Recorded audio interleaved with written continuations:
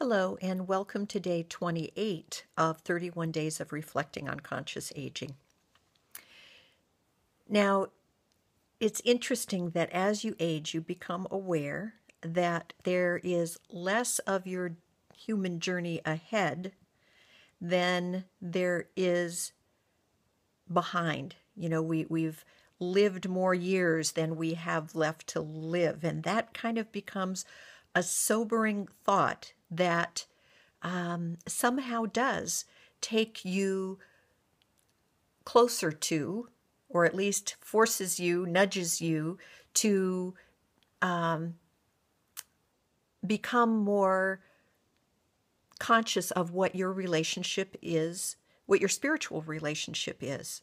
The closer you get to that finish line, the more curious you become about what might in fact be on the other side, because no one really knows for sure.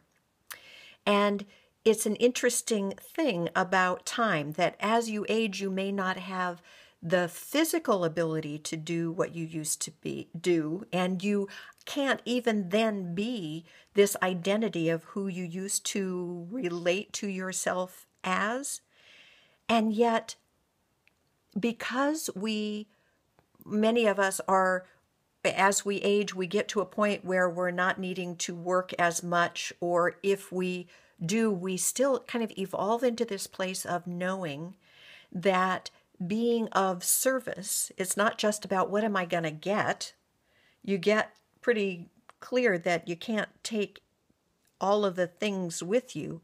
It's more about how can I be of service? How can I be a contribution? You have more spiritual energy and time available to you than you used to.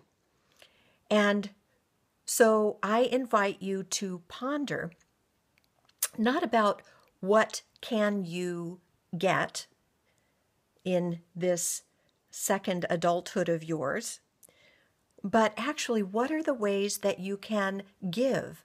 What are the ways that you can be of service?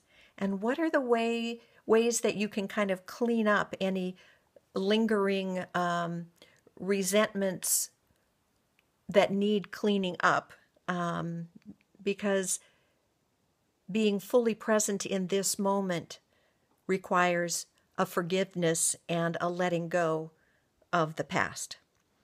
So ponder today what your new identity is going to be during this second adulthood. Thanks.